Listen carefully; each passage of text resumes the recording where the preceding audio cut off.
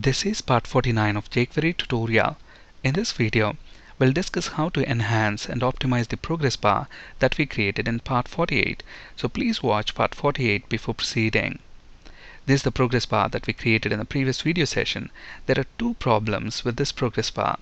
Notice when we select 30, it starts counting from 1 and goes till 30. That's great. But when we select 60, we want it to count from 31 till 60, but instead it's going to start from 1 and then goes all the way till 60. Look at that. So that's one problem. And the other problem is when we want it to count backwards. So we want to go from 60% to 30%. So we expect it to count it backwards from 60 till 30, but instead of that, it's going to again start at 1 and go till 30.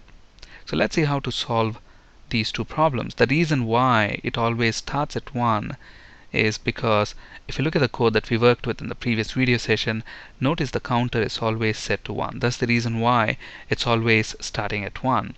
Now, if we can somehow remember the previous percentage value that the user has selected, then we can solve the problem, because instead of starting at 1, we can start at the previous percentage value that the user has selected and then continue counting till the current percentage, right? So to keep track of previous percentage and current percentage, I'm going to create two variables. So let's name this previous percentage and let's initialize that to 0. Similarly, let's create another variable and let's name this current percentage. And when we click the button, so previous percentage equals whatever we have in the current percentage variable, and current percentage equals whatever the user has selected from the drop down list. So now we are keeping track of both the values, the value that the user has selected last time and the current percentage value. At the moment, if you look at this animate progress bar function, it has got only one percentage value, that is the current percentage. So let's actually change the value, name of the parameter, current percentage, and in addition to current percentage, we also want to pass previous percentage to this function. So now this function has got two parameters. So this one was current percentage, so let's change the name to current percentage, and the counter, instead of starting at 1, let's start at previous percentage and go till current percentage, right? And here, notice that our function now has two parameters, but when we are calling the function, we only passing value for one parameter.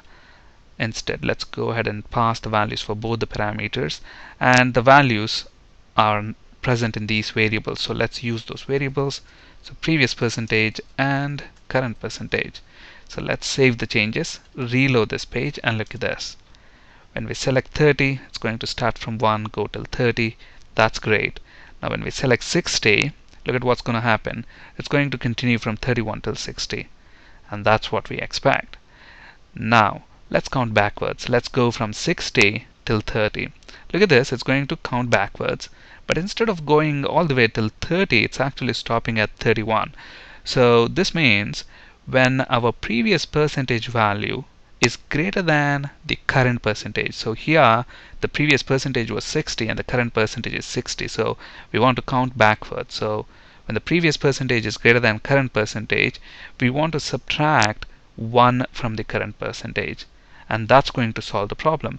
So within our code here, I'm going to check if previous percentage, if that is greater than current percentage, then what we want to do is current percentage minus equals 1.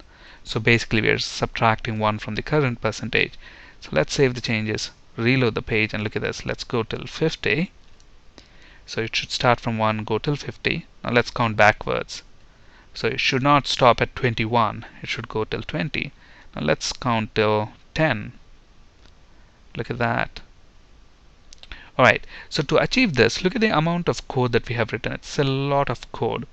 One of our YouTube subscribers by name Aptum A, he has sent me a version of code which does exactly the same thing. But his version of the code is much smaller, easy to read, and cleaner. let's rewrite this program using his version. Thanks to him for his valuable contribution. So with his version, we don't require these two variables here. So let's get rid of that. And since we don't have those two variables, we don't need these two variables as well. So what I'm going to do is copy this and animate progress bar. To this function, we are only going to pass the value that the user has selected from the drop-down list. So these two lines are going to go. And this animate progress bar function doesn't require two parameters. It only requires the current percentage that the user has selected. So that's going to stay there. Now if you look at this animate function, look at this. We're using, there are two variations of this animate function. So if you look at the jQuery documentation, so this is the first variation where we specify the properties that we want to animate using a JSON object. So here we want to animate the width, so we are using a JSON object and specifying the property name and a value for that one. And then we are using the next parameter, which is the duration, and passing 2000 milliseconds. So here we are using this variation at the moment within our example. Now we have another variation. So this variation of the animate method, notice that here we specify the properties and the additional options that we want to pass to the animate method, both using a JSON object. So I'm going to use this variation. In a bit you'll understand why. So here, instead of passing duration like that, I'm going to use a JSON object. And when we use JSON object to specify the options, now we want to specify duration. So the name of the option is duration. Okay, so duration, we want that to be 2000 milliseconds. And in addition to that, I also want to specify the step option, right? And notice, what does this option represent? This option represents a function, and the function that is associated with the step option is called at every step in the animation, right? And notice this function has got two parameters, now and tween. In a bit we'll discuss what those two parameters are. First let me implement the code, and then we'll quickly walk over that. So I'm going to use the step option, and this represents a function. So this is going to be an anonymous function, and this is going to do pretty much similar to what this function is doing. So I'm going to copy this code, and from the jQuery documentation, remember the function that is associated with the step option has two parameters, now and tween. So I'm going to pass those two parameters here. In a bit we'll discuss what these parameters mean. Okay, and instead of using counter, we don't have counter anymore here. I'm going to use this now parameter. So I'm going to use now, divide that by 500, and multiply whatever result we get by 100. Okay, and that means we can get rid of all of this code. Okay, so let's format this a bit. Look at the amount of code now. It's a lot less than what we have previously. Okay, so let's save the changes. Let us look at this in action. Let's see if this is going to work the same way. Look at that. First let's select 30, so it should start from 1, go till 30. And now when we select 60, it should continue from 31 till 60. Look at that, it works. And now let's count backwards. So we want this to go from 60 till 30.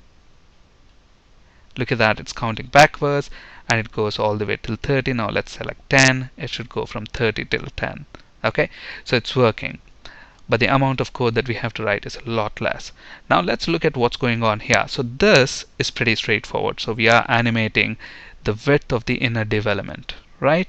Now let's take an example. Let's say when we select current percentage from the drop down list as 10, right? When we select 10, what gets passed to this function is 10, right? Now here we want to animate the width of the inner div element. Now the width of the outer div that we have is 500. So inside that, in outer div, we have another div which is inner div. So the width of that one initially, what is the width? The width of the inner div is 0. So we want to set the width of the inner div element to 10% of 500 pixels, which is the width of the outer div, right? So 10% of 500 pixels, what is that?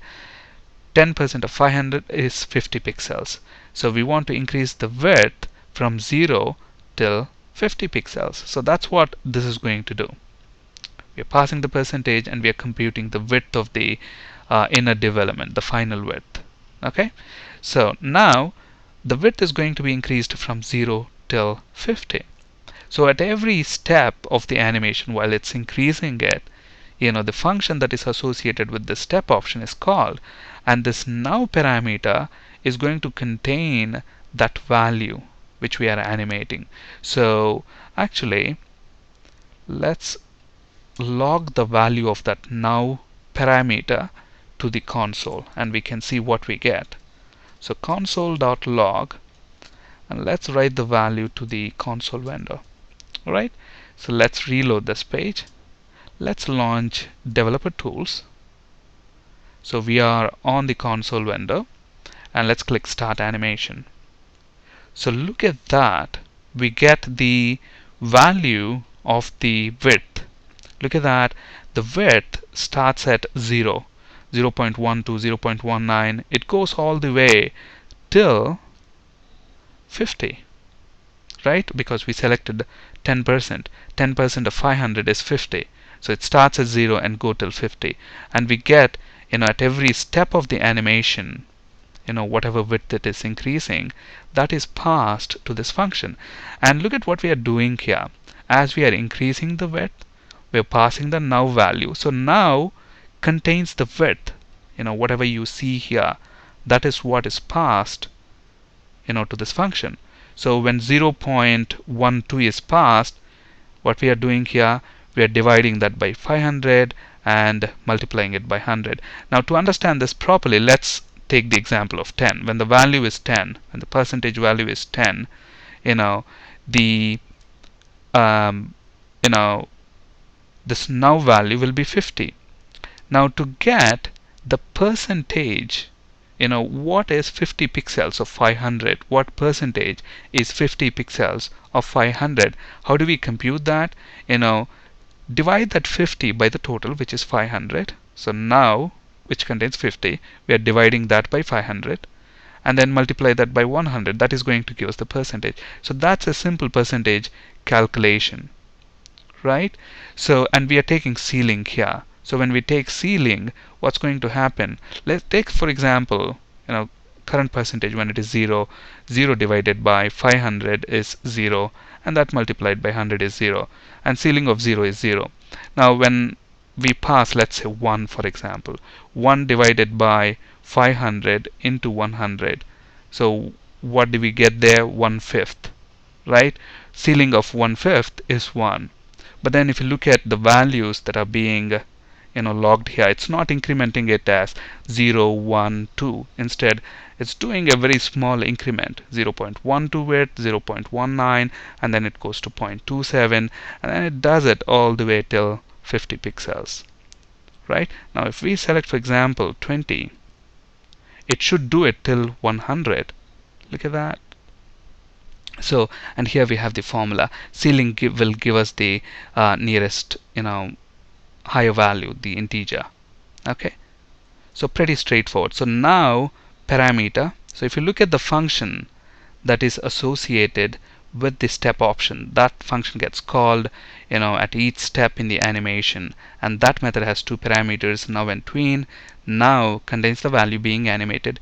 In our example, we are animating the width of the inner development, so it contains the width value. And tween is a complex object and has got several properties. And in this table right here, we have a few properties listed. It has got element property, and that represents the DOM element that is being animated. In our case, inner development is being animated. And it has also now and end parameter properties. Now parameter represents the value the animation is currently at, and property represents the value the animation will end at. And in addition to these three, there are several more. And if you want to look at all these properties of this complex object, you can set a breakpoint and inspect that object. In fact, let's actually browse the web page using Internet Explorer, and we can actually set a breakpoint and see the values. So let's set that as default. And let's throw in a breakpoint here. And let's run this in debug mode. So now it's going to stop at that breakpoint. So let's leave that at 10 and click Start Animation. And look at this. When we hover over tween, look at that, it has got several properties. You can see element property, and if I expand that and if I go to the ID property, we can actually see the ID. Look at that, it's inner div. That's the element that is being animated. Similarly, we have now and end. Now represents, it actually starts at 0 and it ends at 50. When the width of the inner div is 50, that's when the animation starts. In addition to that, we have several other parameters, properties.